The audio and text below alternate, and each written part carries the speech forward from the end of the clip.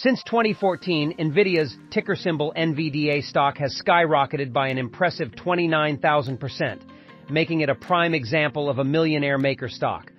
Early investors who were fortunate enough to buy in could have transformed small investments into substantial wealth. However, it's important to note that past performance does not always guarantee future success.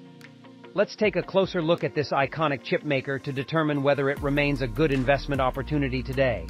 Before we begin, this video is not an investment advice and must do your own diligence. However, with my experience investing for years, the content from this video has a solid research foundation. Check our Patreon on the description below for an inside members-only access on what are the best buys now. We will also update you on what to sell for gains or to avoid losses. Subscribe to our channel so you will never miss out.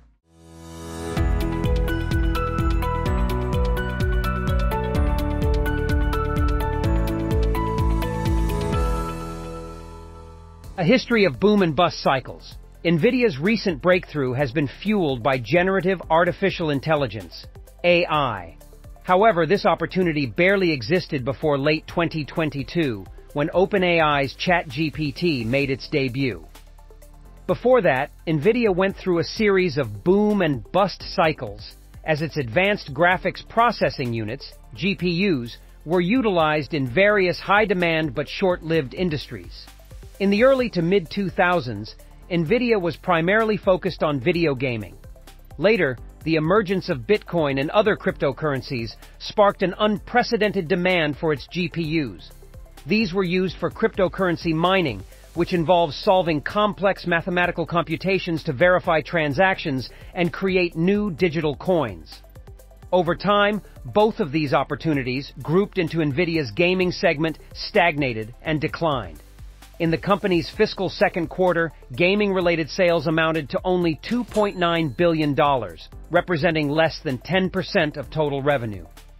Today, Nvidia's data center segment accounts for approximately 88% of its sales.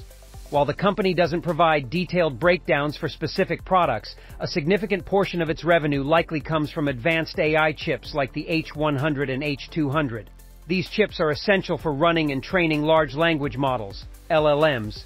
However, if demand for LLMs decreases, much of Nvidia's recent growth could quickly disappear.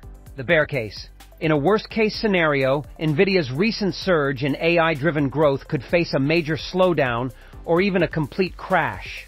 While the company's growth numbers appear extraordinary, with second quarter revenue soaring 122% year-over-year to $30 billion, this impressive performance might be fueled by an unsustainable AI race.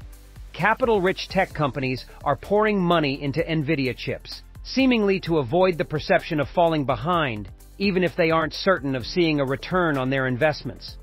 One of the most notable examples is Meta Platforms, which is among Nvidia's largest customers. In 2024, Meta projects its capital expenditures will range from $38 billion to $40 billion, with a significant portion allocated to purchasing Nvidia GPUs. CEO Mark Zuckerberg appears confident in the potential of this investment. However, it remains unclear how Meta plans to transform this optimism into profitable results. Unlike Amazon or Alphabet, Meta lacks a cloud platform that could rent out its computing power to startups. On top of that, Meta's flagship language model, Llama, is open source and free to use, which makes monetizing it a significant challenge. This situation is reminiscent of Zuckerberg's previous major initiative, the metaverse. That virtual reality project caused Meta to burn through approximately $46.5 billion, with little tangible success to show for the investment. Meta isn't alone in facing uncertain outcomes in the AI space. For example, Tesla, the electric vehicle manufacturer, is also purchasing large quantities of Nvidia chips to build its Dojo supercomputer. However, Tesla CEO Elon Musk himself has admitted that the project is a long shot. A number of Nvidia's biggest clients appear to be pursuing speculative AI strategies. If these strategies fail to deliver meaningful results, it is likely that their shareholders will push back on the heavy capital spending. This could result in a sharp decline in demand for Nvidia's chips. The bull case. While there are valid reasons to be cautious about the stock after its significant rally, the future outlook isn't entirely negative.